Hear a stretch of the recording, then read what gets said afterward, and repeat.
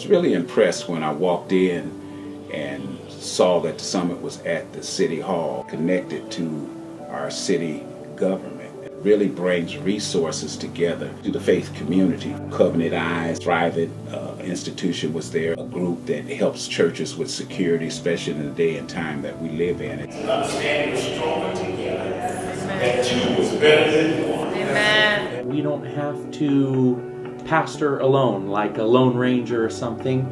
We can work together and know that there are other people in the city ministering to change our city for God.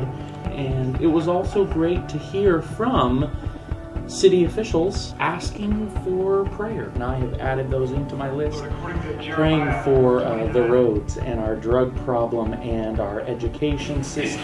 We pray, Lord, for the well-being of our city. Abuse and chemical addictions will disappear. Chicago is right on, connecting the faith leaders together. Faith-based leaders be part of the city.